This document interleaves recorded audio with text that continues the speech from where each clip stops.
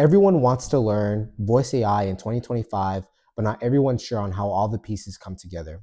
How does a user go from Vapi to the automation platform, to log in the call details into the business owner CRM, to the end user receiving an SMS confirmation from Twilio? Well, in today's video, I'm going to be breaking down the architecture behind the system so you have a better idea of what's going on underneath the hood. My name is Quincy. I'm the founder of Good Looking AI, and we build voice AI phone systems for businesses to turn missed calls into more revenue. Let's dive in. At a high level, all voice AI systems consist of 5 core layers. The first one being is the call layer. These are platforms like Vapi, Retell, or Bland. Whatever the use case may be for you, this is where our conversational AI system lives that engages with the user. The second layer is the automation layer. These are platforms like Make, Zapier, N8N, or even a custom backend. This is our orchestrator where we build the workflows that enables our AI assistant to perform specific actions. The third layer is the data layer. So we can use vector databases like Pinecone for knowledge retrieval, or we can use Postgres databases like Supabase, or for a simpler approach, we can use Airtable. And the fourth layer is the business layer. So here we want to align our AI assistant with the technologies that the company is already using. So we want to align or integrate our AI systems with CRM tools such as ClickUp, Salesforce, HubSpot, or even go high level. And the fifth layer is the engagement layer. This is where we send out SMSs or confirmation emails to the user, providing a whole end-to-end experience. Now, if any of these components break, it can ruin the customer experience. So let's go into each component one by one. So the call layer. For this example, let's discuss around Vapi, but most of these other platforms are going to be very similar. Now, there are 4 core things that you should understand that's going on underneath the hood. The very first thing is real-time speech from the user. That gets converted into text, and then that text gets sent to an LLM for reasoning. And then that text gets converted back out to speech that goes back to the user. Another thing is the tool calling that allows our AI assistant to perform specific actions. The third is call control. This is where we configure call transfers, what destinations they should be sent to, voicemail detection, and barge in. And then the fourth is streaming events. These are things like call started, tool called, or call updated. If you go to the call logs, you can see a detailed breakdown of what's going on every second while a user is interacting with the AI. So just to simplify it further with a visual, I have a diagram. So in this example, we have a user, and let's say they're engaging with the AI and they say, I want to book an appointment. Now, what's really going on underneath the hood? So Vapi takes that in as the real-time speech, and that gets converted from speech to text using a speech-to-text provider such as Deepgram. Now, that text gets sent to an LLM. This could be your GPT-4o, your GPT 4.1, whatever it may be, Claude, Gemini. This is where it processes the query and reasons. And when it processes the query, it returns a response in form of a text. And then that gets sent to a text-to-speech provider such as 11 Labs. And then Vapi receives that. Now, this whole process creates something called latency. So latency is the time that it takes from the user to speak something and returning something back from the AI assistant. Now, our goal as a developer is to keep that as low as possible. If we build solutions with high latency, it will lead to poor user experience where there'll be a lot of pauses, which can lead to the user saying hello, hello, and then sometimes even having the AI assistant and the user speak at the same time. And this is just a catastrophe. It can lead to not a good time. So understanding how to minimize latency is going to be critical. If you want to learn more about that, I provide a link below in the description so you can learn on how to optimize latency in your AI systems. Now, in the scenario, the user says, I want to book an appointment. So behind the scenes, Vapi handles this whole reasoning. Vapi understands that, okay, I need to use a tool, right? And that's going to be check calendar. So this hits our automation backend where we check the calendar availability and we return that response. We return that availability And then that then gets returned back to the user, something like, I have 2 p.m. tomorrow available. So think of Vapi as the brain. This is where all the magic happens. When your assistant needs to trigger tools like get appointment information or get customer history or whatever it may be, it triggers these tools and hits our backend automation platform like Make, N8N, or a custom backend. Now let's move to the next layer. So here we have the automation layer. Now again, a simple example breakdown. Let's say a user says 2 p.m. works for me, book me in. Now Vapi again does that whole behind the scenes reasoning thing. And then it reasons and understands, okay, I need to use my book appointment tool. Now what's going on is it's going to hit our backend. In this case, we have Make, but where is that data getting sent to? It's getting sent to a webhook. Now a webhook kind of just waits for any data that hits its URL endpoint. Now the data that's getting sent back and forth is JSON, which is JavaScript object notation, and it's just structured data that makes it easier for these, just for computers to understand the different data, and also helps us understand the data that's being sent back and forth. So the webhook receives its payload and then it performs steps. So let's say step 1, step 2, and then implement all the steps, and then we return that response back to Vapi, which is the JSON response. Now, what's happening, right? So our automation platform can handle things like executing business logic, talking to different APIs. APIs are application programming interface. And to explain it simply, it's just how different softwares communicate with each other. Another thing that these automation platforms can do is update the database. And then lastly, always returning structured data, JSON, back to Vapi, right? In this case, it would be the result. You're all set. So in short, the automation layer is the command center. And this is where you define how smart your AI can be depending on how you build out your workflows on Make, N8N, or on your custom backend. So the third layer is the data layer.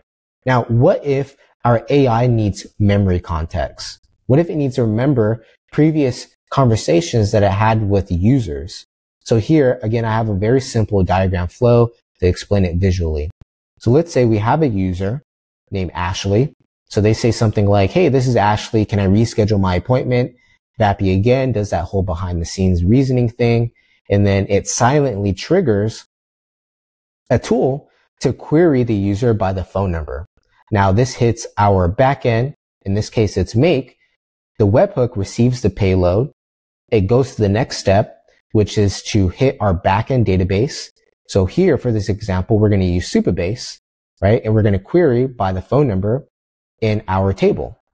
So this is what essentially it looks like when we store data in a database, especially when we're working with Supabase. So we have this table with IDs, with different columns. So you have name, status, appointment date, and we would probably have another column for phone number, previous call history, whatever it may be. It's going to query for this user in our database. So here, okay, we found Ashley. We can see her appointment, right, at 10 a.m. So that gets returned back to Make, right, to our which is being handled by our Supabase module. And then that goes to the next step, returns a response back, which has Ashley's data. And then the output is something like, hey, Ashley, I already see your booking here. Do you prefer morning or afternoon? And what day are you thinking? So in this scenario, Vapi is connecting to our database, which is going to store all the previous history, the appointments that the user is booked in for. And again, this is going to elevate our AI system to not just be static, but have that memory in place so it can remember all the previous conversations. So in most cases, beginners would use something like Google Sheets or even Airtable, and it's good. It's a simple solution, and it's more of a tier 1 solution. But in production, memory can evolve as customer history, lead stages, appointment count, notes from previous calls, tags, preferences, and intent summaries. Now, as the customer database grows, right, that's more and more and more memory, which can decrease the performance if we're not using the correct database. So using something like Supabase would be a good tier 2 option. Now, Supabase isn't going to be ideal for all types of scenarios, right? It's going to be good for tracking customer history calls, lead stages, appointment count, and all that. But what if we have a system with a really large prompt? And in that prompt, we have a lot of lines of business knowledge. Well, if we have a large prompt, that's going to increase the token size of our system. And that prompt, that large prompt, is going to be sent back and forth to the LLM every single time, which is going to increase latency, increase costs, and decrease in performance. So a way around that is to use platforms like Pinecone, a vector database, where we can store business knowledge, documents, PDFs, where this information gets broken down into chunks. It gets embedded. What I mean by that is it gets broken down into chunks and then it gets converted into numbers, essentially array of numbers, where the AI can go into the vector database and search for the numbers that match most to what the user is trying to query for. I know it's a little confusing, but just understand that Supabase is good for storing this type of data. And if we need to store business knowledge, hours of operation, product catalog, specific pricing, and then we can use a different type of database, a vector database such as Treve or Pinecone. Essentially, this data layer is what allows our AI assistant to stop acting like a robot, but start acting like a real employee that actually has context of certain information. Again, providing a good user experience and increasing the value of our AI solutions. Now, the next layer is going to be the business layer. So, for example, let's say a user wants to book an appointment, right? So Vapi understands that I need to use my book appointment tool. So it invokes that tool, hits our backend, right? That payload gets sent to the webhook. We go to Supabase, we update the information on Supabase, and then we move to the next step. We return the response back to Vapi. So a 200 status, anything in the 200 family means it's successful, right? And then we return that status. So the booking is confirmed.